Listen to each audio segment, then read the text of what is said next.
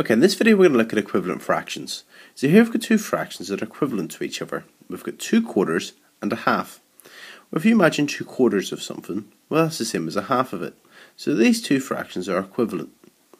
Now whenever you've got fractions, you can times or divide the top number and the bottom number by the same number and you will get an equivalent fraction. So for instance, if you had 5/7, if you times both of these by 3, you would get 15/21. And these two fractions are equivalent to each other. Okay. Likewise, if you had something like 25/30, okay, you could divide both of these by 5, and you would get 5/6. This actually is the same as simplifying, and if you watch the video on simplifying, you'll see more on this. Okay. But the key thing with equivalent fractions is if you times the top number by a certain number, and you times the bottom number by the same number, you will get an equivalent fraction. Let's look at some exam questions. Okay, so here's two exam questions, it's one exam question but with two parts, and it's got 5/6 and equals blank over 18, and you've got to work out what this number here is.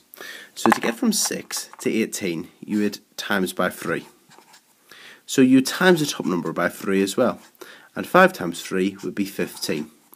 To work out the fact that you're timesing by 3, either know your times tables, well 6 times 3 is 18, or do 18 divided by 6 and you get 3, so it would tell you what you would need the times by. So if you times the bottom by 3, you must times the top by 3, and 5 times 3 is 15. Let's look at the next one. So the next one, you've got 6/5 equals 30 over blank, and you've got to work out what the denominator would be. So to get from 6 to 30, you would times by 5. 6 times 5 is 30. So you need to times the bottom number by 5 as well. And 5 times 5 is 25. And that's it, you've worked it out. So 5/6 is the same as 15/18, and 6/5 is the same as 30/25. Okay, and here's another exam question.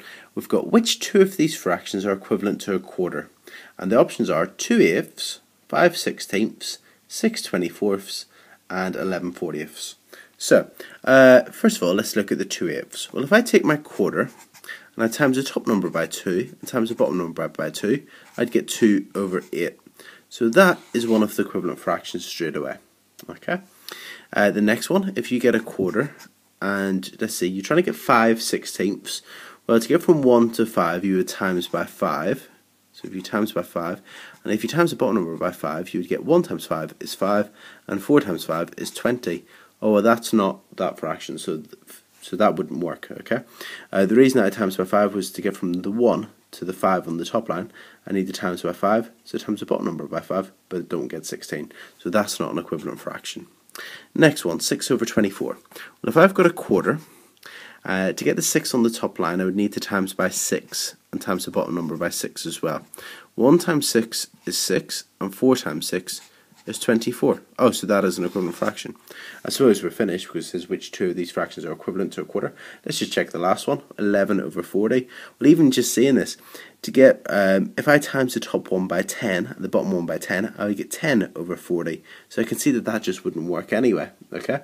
But if you wanted to have a look at 11, if you had a quarter, to get to 11 on the top line, you need to times by 11 and times by 11. Well, that would be 11/44, so that wouldn't work.